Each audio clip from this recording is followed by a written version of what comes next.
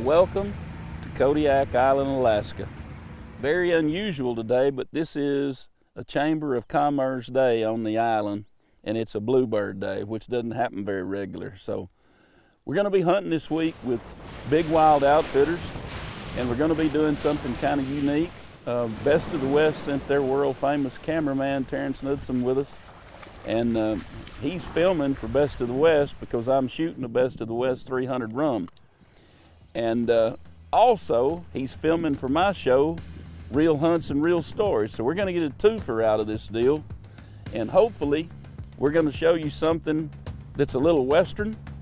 And hopefully, it's going to get really real. So Big Wild Outfitters established in 2016 by my partner Rick Heiss and I. Rick and I have been working together now for 16 years, and we were lucky enough to take over a fantastic area here in the southeast end of Kodiak Island. Took over for Gus Lamoureux. We also have an interior area where we do grizzly bear, Dall, sheep, and moose. And here in our area here on Kodiak, we do brown bear, both spring and fall, mountain goat, and Sitka black-tailed deer. With the overall hunt with Big Wild Outfitters, hunts like our spring brown bear here, we try to bring the full package and give you a quality hunt. There's a good chance we're going to see good bears, but we also want to give you that experience of camp life. We have 4 cabins here right along the ocean, so you're coming back to a warm, dry cabin every night. We bring down 2 cooks to feed you really well. I feel blessed to be able to offer a place like this to guys and to show them what Kodiak is all about. It's not just the bears, it's not just the goats, it's the deer, it's the sea life. You have the whales, the seals, the otters, the high tide, low tide, everything that goes with it. It kind of encompasses a true meaning of an Alaskan hunt. And it's not just I want to go kill a bear and get it over with. It's really seeing what Alaska has to offer and taking it all in. And when you get lucky enough to see a day like today, there's really no prettier place you'd want to be.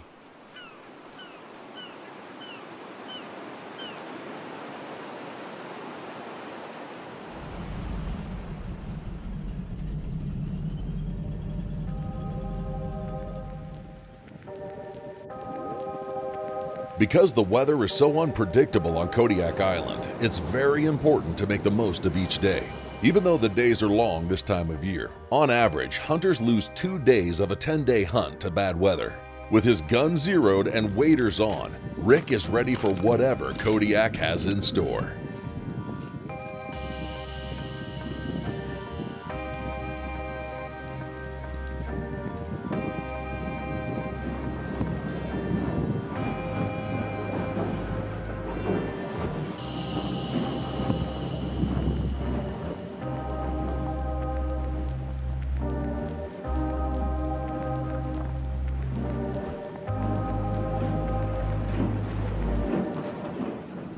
Looks like maybe this week this is going to be our mode of transportation. Rick bought a brand new 40-foot boat, so we're going to patrol the beaches and see if we can catch a female that's in heat and a male following her.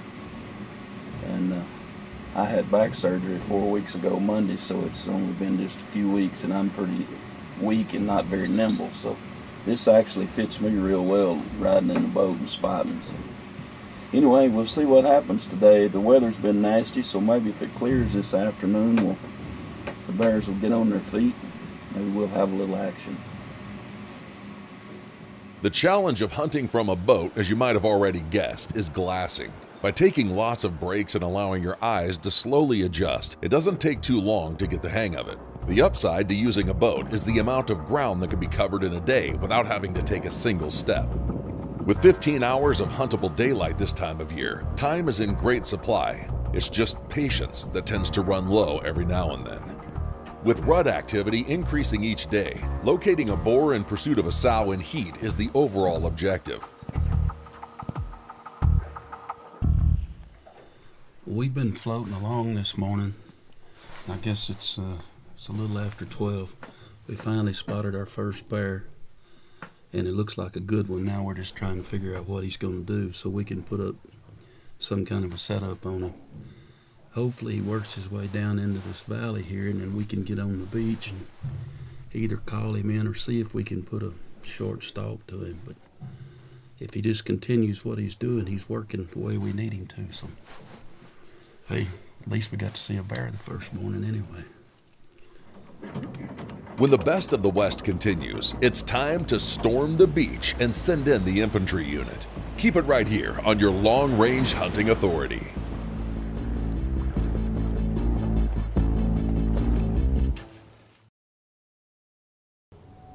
The Best of the West is brought to you by Hornady, accurate, deadly, dependable. Zeiss spotting scopes and range-finding binoculars. Huntin' Fool. The Best of the West shooting systems. Defiance Custom Actions. The Wild Sheep Foundation. Huskama Optics and LongRangeStore.com. Whether near or far, hunting big bears is both heart-pounding and challenging. In past seasons of the Best of the West, we've been fortunate to see our fair share of big Bruins hit the deck.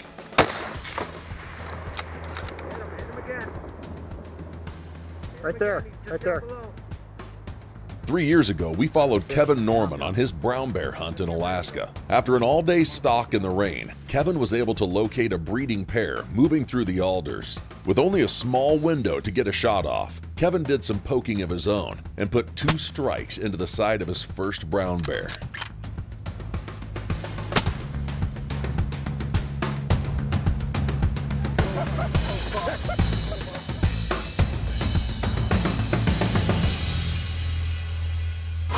Best of the West jumped at the opportunity of following Rick Frazier of Real Hunts, Real Stories on his brown bear hunt this season. Rick is a been-there, done-that type of hunter, and along for some of his most memorable hunts has been his Best of the West Custom 300 Rum. Now with North America's apex predator in his sights, Rick is closing in on the trophy of a lifetime.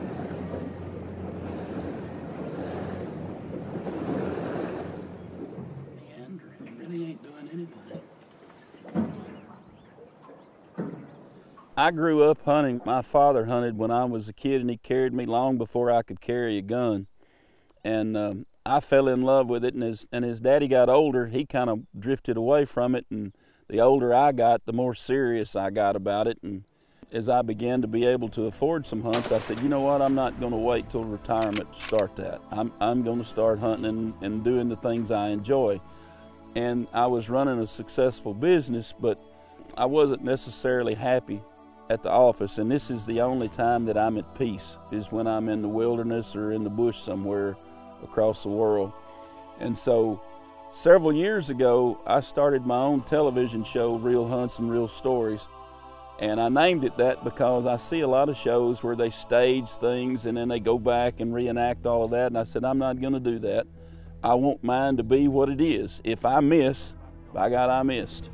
And we show it exactly. If you hear me huffing and puffing on the microphone, we don't cut that off. That's just me, you know. This is a crippled man that's overweight and needs to lose 25 pounds, but it is what it is. So this is what I live for anymore, is being in the outdoors. And like I said earlier, I don't really have any business being here. I put a lot of times my health secondary to just see if I can continue to still do what I love to do, which is climb a mountain, hunt sheep or hunt goats, or this week it was to hunt a brown bear.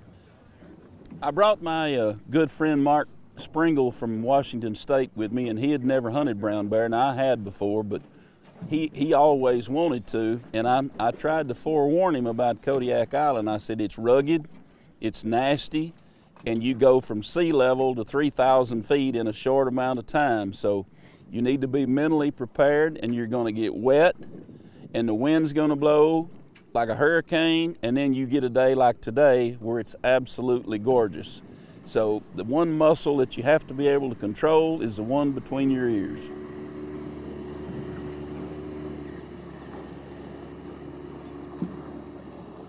In Kodiak, Alaska, we're here with Big Wild, and this is the second time I've been here. I came here 2 years ago on a Sitka blacktail hunt.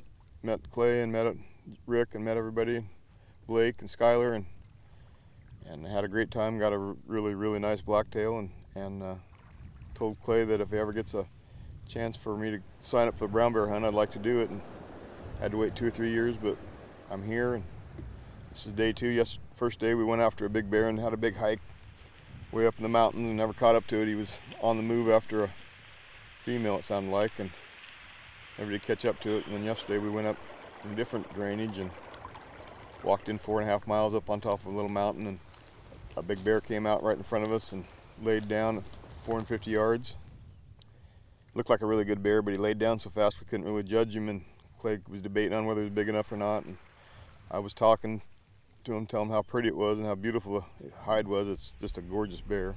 Finally, after half an hour or so, decided to walk down and get within range in case it was big enough, and got down 455 yards away. Got him up on his feet. There you go. Again. All right, you ready? Hey! Hey! I started off with a yell, and bear could care less. He just continued on his nap, and then I gave a cow call for moose, which I'm sure he hasn't heard very often, but he jumped up and was just starting to turn away, and Mark made a fantastic double lung shot. Again. And I was able to put a second shot into him, and the bear ran 30 yards, and there he lay. So it was a really fantastic stalk. Great to get up close and personal with a bear like that, and ended up being a fantastic bear. I underjudged it. It ended up being a lot bigger than what we thought. So no ground shrinkage, and just happier as we got closer. What a bear. Yeah. Yep. 2 shots, 2 hits. He went about 30 yards. Well, here's the results of our hunt today. There's no ground shrinkage. He's better than what we thought. He's gorgeous. You can see the hide on him in his face.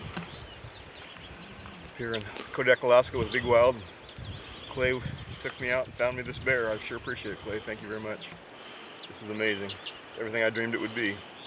Officially measuring 28 inches and 14/16, this big boy is in the top 29 all time.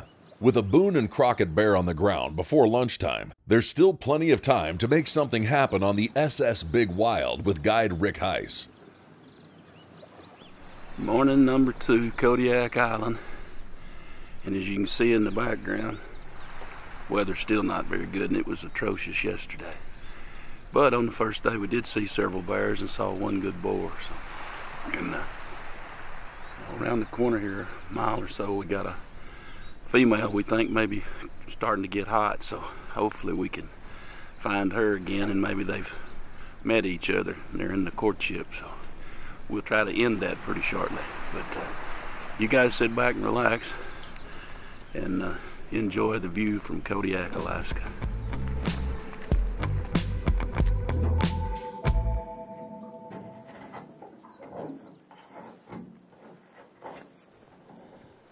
Well, day 2 dawned, and you couldn't see your hand in front of your face for very much most of the day. Yet we loaded the boat and went on just like we thought we were supposed to. I don't know, it was way late in the afternoon after lunch before we ever got to where we could see the mountaintops. And we got a text message from Clay and Mark that they took a bear right at lunchtime. And we were floating over on the southern side of this bay, and I don't know how that Rick Heiss spotted this bear, because it was 2 miles away completely across the bay.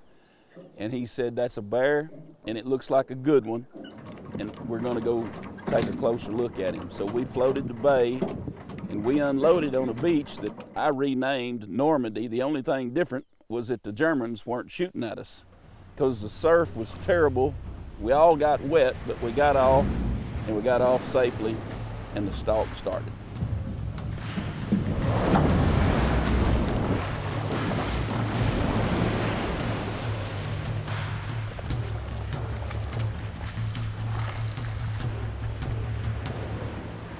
Now folks, I'll tell you quite honestly, I have no business being here on this hunting trip. 4 weeks ago, I had major back surgery, a fusion, and I wasn't sure that I was even going to be able to make the trip, and if I got here, I wasn't sure that I was going to be able to hunt, and if it hadn't been for that boat, very likely that I probably wouldn't. But once we offloaded on the beach, we had probably an hour, hour and a half stalk to get ahead of the bear that we had spotted and make sure that he didn't get all the way around us. And I've been laying in a bed most of the last 3 months, so I'm weak. Legs were useless, but somebody smiled on me from above and gave me enough strength to get to where we could get to the top. And then we started working our way down, looking through the alders. And Rick Heiss, which is my guide, he was in front of us, and all of a sudden he stopped and ducked, and I knew he could see the bear. And I couldn't see it, but Terrence is 6'4", so he could see it, so I was the only one that couldn't see it. But anyway, we backed up a little bit, and the bear was working through the alders, and we were pretty sure he was going to cross. And I got set up on the sticks. Terrence said, "Hey, I see him," and then I got a picture of him. And my back was spasming, my legs were shaking, and I thought to myself, you know, you don't need to fool around here too long when you get a decent shot.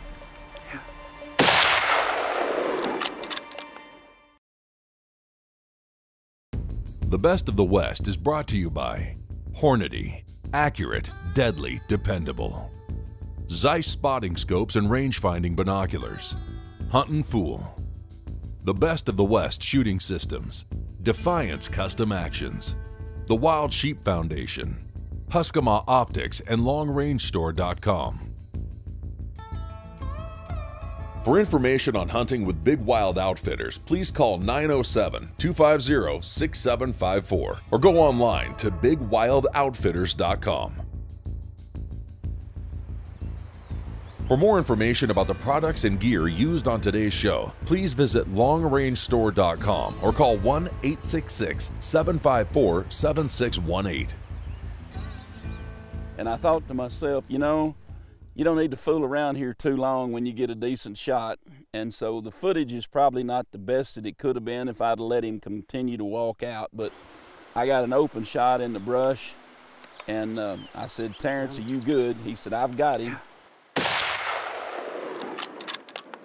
And I touched the Best of the West 300 rum off, and the bear spun, and 30 yards later he piled up. And of course, you know, he died in the nastiest place there was to die. 2 for 4, getting better, yeah.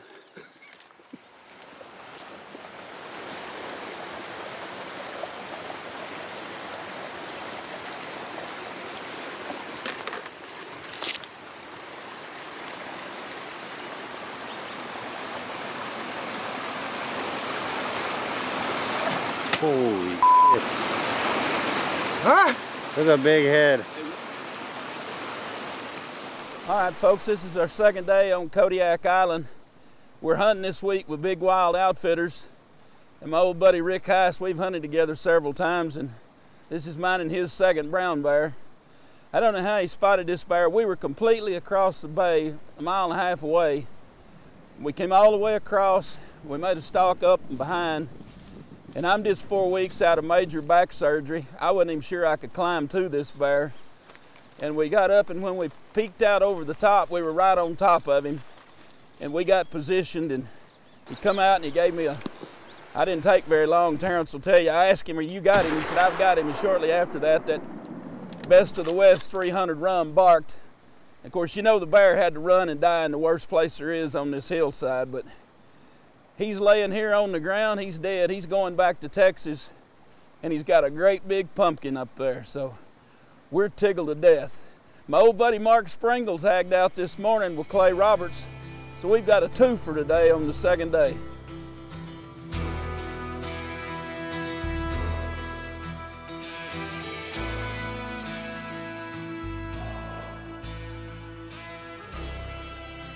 My partner Rick Heiss and I were lucky enough to take over this area here in Kodiak Bay from Gus Lamoureux, who had owned it for many, many years, and it took over it from his dad from there. So I feel very privileged and honored to take over an area from a guy as well known as Gus, and who stressed conservation and ran a quality business not so much to kill every animal he sees, but to manage a good population and to stress refuge conservation here in Kodiak. And also in our interior area, we took over for a guy named Ray Atkins, who'd been up there for 50 years, who also ran a conservation priority type business where the animals come first, the industry comes second, and safety is right up there on top as well. So I am excited to continue on with Big Wild, these guys' legacies, to really stress conservation, make the refuge well known, promote Alaska as an ultimate hunting ground, but also just a place that every outdoor person needs to see. Not so much to kill something, but to just see the mountains, the ocean, the experience the weather, and the harshness of Alaska too, to put things to perspective for you, to really just give you a true outdoor experience that everyone deserves. Thanks for watching this episode of The Best of the West. Please join us next time for more long-range hunting adventures.